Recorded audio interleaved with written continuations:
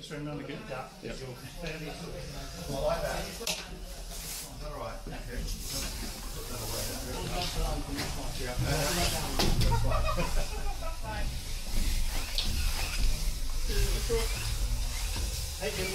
Yeah, what is that? This one? Yeah, put it down. This one? Yep.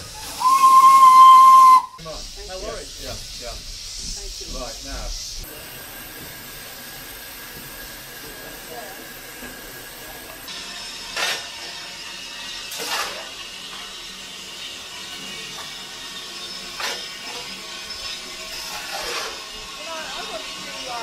I'm not going to lift it up or down. Is it really heavy? Yeah? Throw yourself around. Did you get me? Here's another one. Right. What do you want to do now? Yeah. Put it in. Yeah. Okay.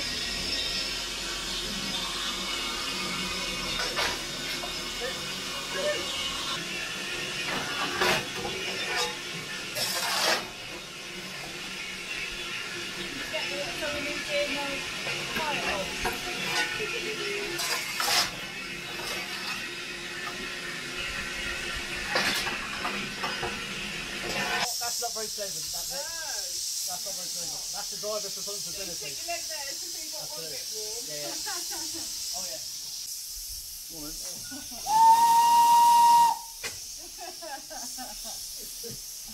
Full process. Water in there.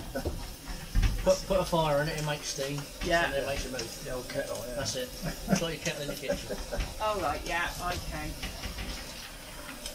All the water to make steam, steam. But like actually how to make it dry, how you drive it.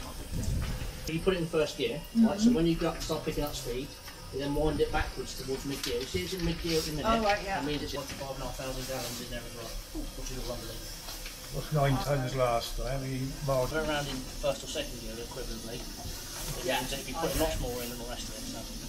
If the driver is in a good mood, he drives it properly. If he's in a bad mood, perhaps he'll drive it a lot harder. And it means the fireman's a lot more busy. So yeah. Oh, I see. Okay. Yeah, absolutely. So that's how you would drive it. You don't ever want to get balls running out.